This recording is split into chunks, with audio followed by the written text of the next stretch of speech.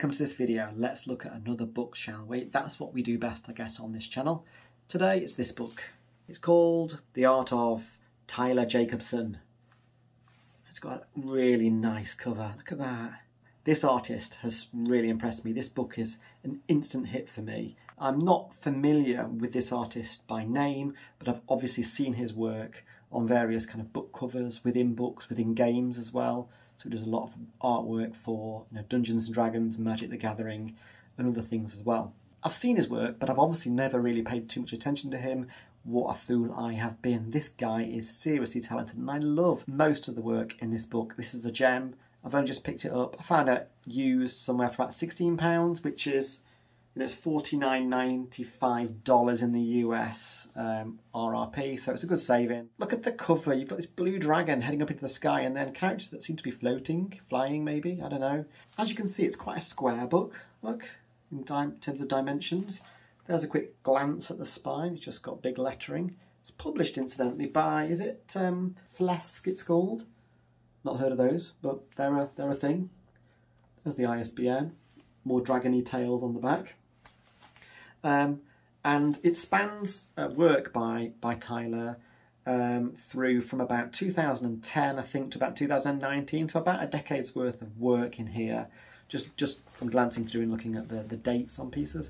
But obviously what's it also has is some really early work, some hilariously early work, as in when this guy was a child. So without further ado, I'm going to stop waffling. Let's have a little look through.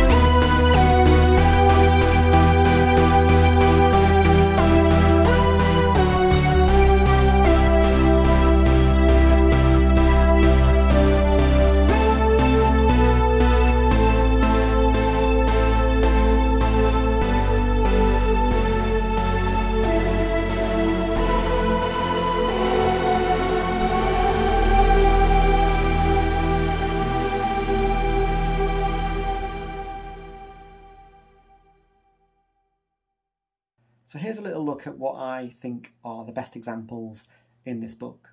Wow, I mean just wow, some of this stuff is incredible. This is the first thing that you're greeted with in this book. It's a double page spread.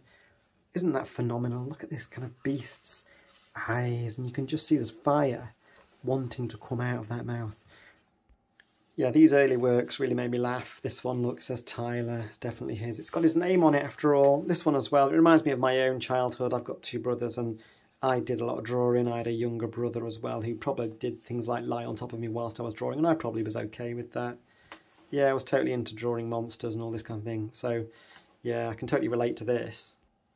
I like these two pieces here. So it's called The Hunt, this one. These intrepid kind of people on a boat. They're going to attack whatever this is, and I think this is from the same series. Look, someone's sticking like, I don't know, something into this beast under the surface that's bleeding, but I dread to think how big that is. It scares me.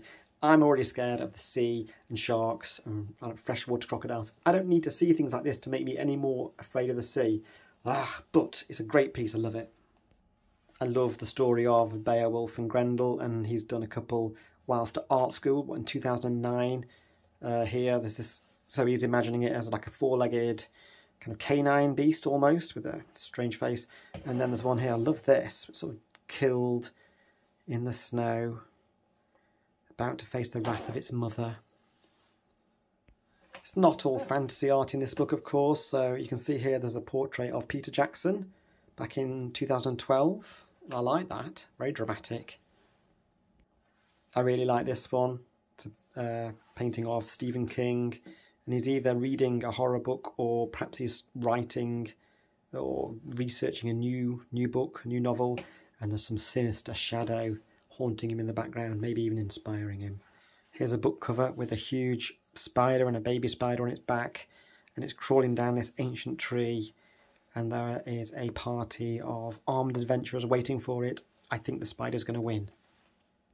I really love this one, so atmospheric. It's called The Sleeping Sorceress. An illustration for inside a book, I believe, in 2018 with that. Was it a dying sun in the sky? Really good, atmospheric. Look at these goblin designs with the horrible teeth, bitey mouths, and dark eyes.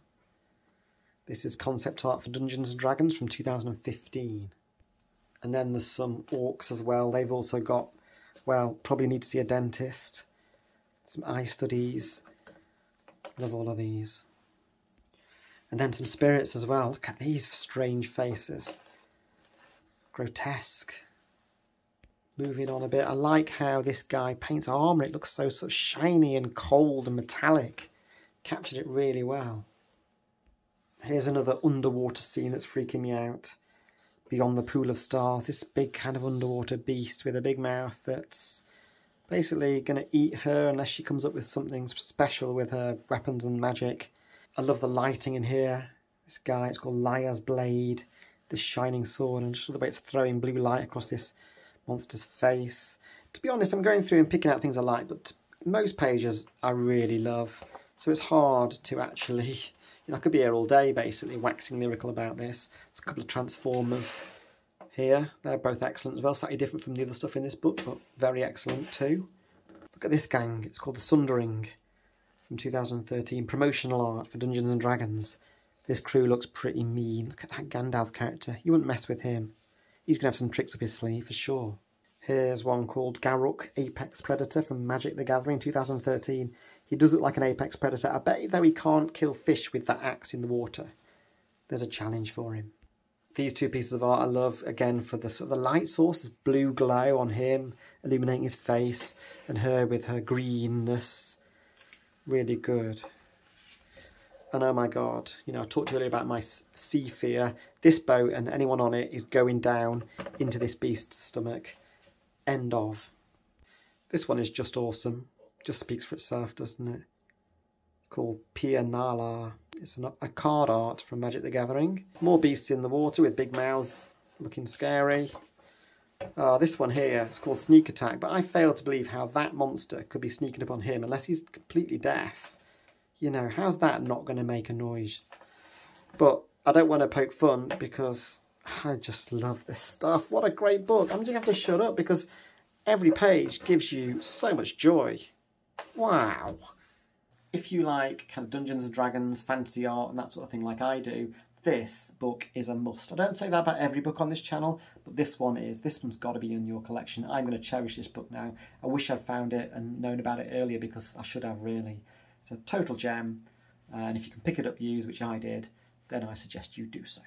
Thanks for watching the video anyway, and if you haven't subscribed, please subscribe to the channel, and we'll see you next time. Bye for now.